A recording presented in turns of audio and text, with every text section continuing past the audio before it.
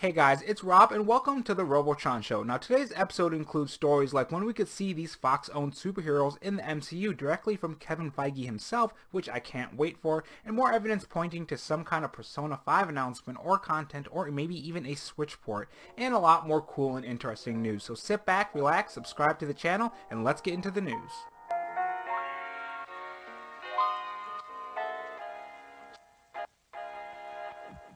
Alright, so first up we have some very exciting news for the Marvel Fox related deal. Now for those who don't know, superheroes like X-Men, Fantastic Four, Silver Surfer are owned by Fox, but in the past year Disney has made some plans to acquire those to insert them into the MCU, but we didn't really know when they would appear in the MCU or when we would hear any plans for these characters and these properties to be inserted into the MCU, until now that is. In an interview on Variety's Playback podcast, Kevin Feige spoke about Disney's attempt to acquire Fox movie properties and the MCU going forward, stating it looks very good and could happen in the first 6 months of next year, this being 2019 of course. Now this is a fantastic move and fantastic news. For one, Marvel is highly known for their end scene and mid scene credits, so placing one at the end of say Avengers Endgame or maybe Captain Marvel would be a fantastic way to introduce the X-Men or the Fantastic Four, and it would blow everyone's mind. Not to mention the excitement of the casting of the X-Men, Wolverine, Silver Surfer, and all those properties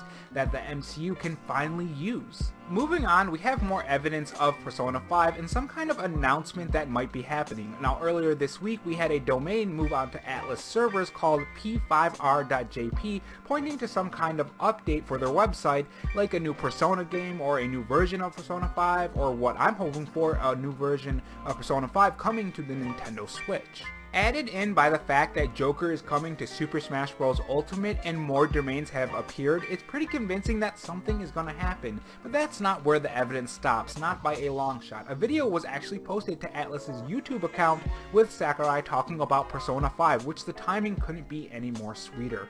All of this points to something happening, whether it be a Persona 5 Switch port announcement or a new version of Persona 5 not coming to Switch but coming to PS4, Xbox One, and PC, or even a new Persona game announcement. Make sure you're subscribed to the channel. When it hits us, I'll definitely be covering. Now, our next topic is a very unfortunate topic for those who were excited for the PlayStation Classic, and those who bought one too.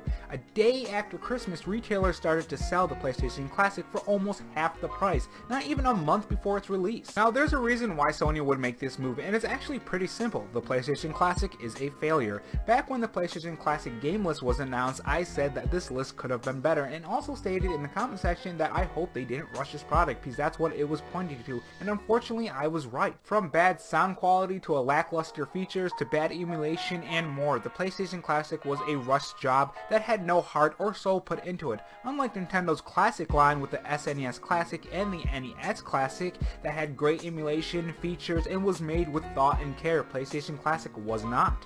If they decide to make a PlayStation Classic 2 or even another PlayStation Classic with different games, I hope they learn from their lesson and rethink their development plans for the system, because the people who bought this product were basically ripped off, plain and simple.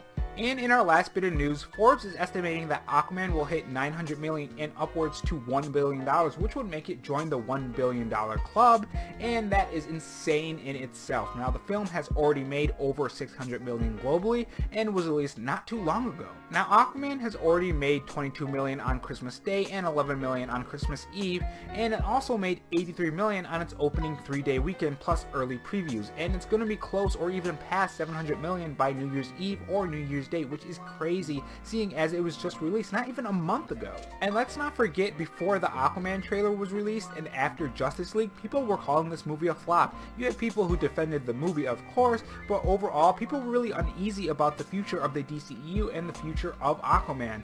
Not sure about this movie and a lot of other things, and of course after the Aquaman trailer the tune changed dramatically. Now if Aquaman joins the $1 billion club, you can bet your bottom dollar that DC will be going for comic book accuracy be from page to screen from now on. I've said it multiple times in my videos that DC should strive for comic book accuracy. It works for Wonder Woman, it works for Aquaman, and it should work for the rest of the DCEU, and it has also worked very well for the DC animated universe too. Alright guys, that will be it for today's news. Tell me what you think about today's news in the comment section below, and if you've made it this far, I want to say thank you for watching this whole video, and think about subscribing for the next episode of the ROBOTRON show. And as always, have a good one.